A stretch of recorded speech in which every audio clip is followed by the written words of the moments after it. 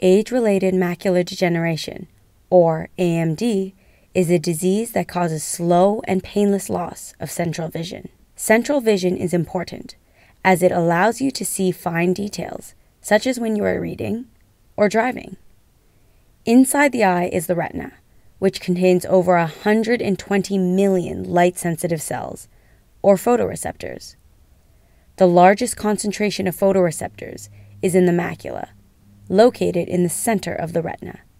Directly behind the photoreceptors is the pigment cell layer, and behind that is the choroid, which contains a blood supply to the retina.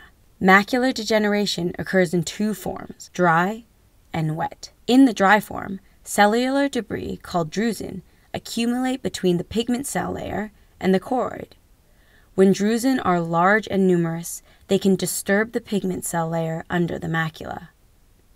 Most patients with early macular degeneration have the dry form and still have relatively good vision. However, as the disease progresses, colors may appear less bright, print may become blurry or distorted, and dark, empty areas will appear in the central vision.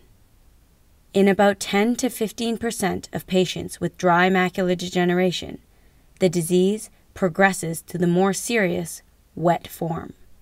In wet macular degeneration, damage to the macula can occur rapidly due to the development of abnormal blood vessels from the choroid behind the retina.